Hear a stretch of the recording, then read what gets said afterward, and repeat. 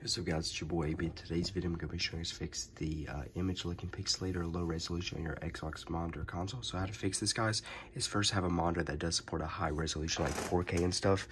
And you guys can check just the details on the monitor. And you guys can also check right here, I go into settings, TV and display, and just in the 4K TV details. So to fix this, guys, is turn up the highest resolution you can. I can't get 4K, but if you can get it, you can turn it on it right there. You go to video modes and then allow 4K right there and allow HDR and stuff to make the games look much better.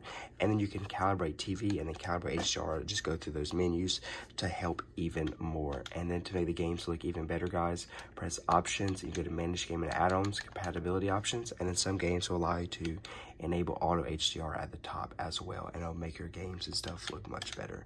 So we guys enjoy this tutorial, and I'm out. Peace.